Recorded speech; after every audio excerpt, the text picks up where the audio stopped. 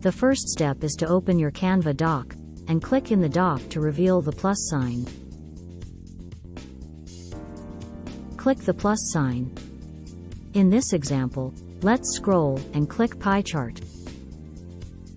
You can see that the first column of the data is the item, and the second column of data is the percentage of the total.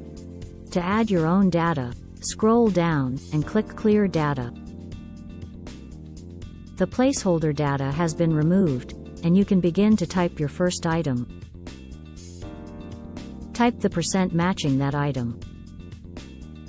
As you type, new rows appear for you to use. Continue to type to include all of your items. Notice that the percentages in the chart do not match what you typed.